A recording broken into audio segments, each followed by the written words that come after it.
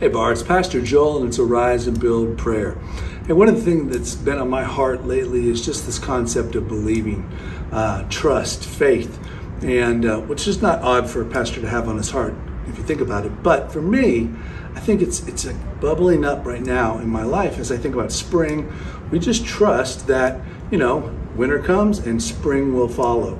And so for me, one of the things that's been on my heart is with a Rise and Build, do we believe? Do we still believe this vision that God has for us, this call that God has for us, this future that God has for us?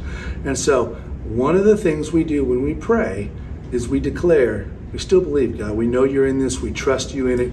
And so I just want to pray right now and ask God to stir our affections and strengthen our faith. And like they say in the scriptures, Lord, I believe, but help me with my unbelief. Let's pray.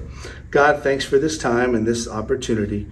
Just a pause, a quick pause. And my prayer will be short today, but I hope others will continue to pray. Just stop and keep the prayer going, Father.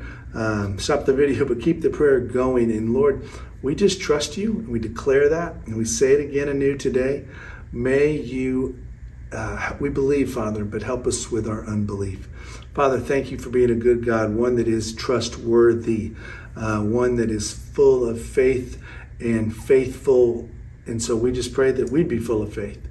Lord, I thank you so much for Arise and Build. And it's not even the destination, Father. It's like the journey. It's us growing. It's us maturing. It's us depending upon you. It's us becoming the people that you've called us to be. And then that will just be the necessity. The hill, the building, the space, the new season. It'll just be what is required for us at that time. But it's been promised to us now. So we believe you, Father. We trust you.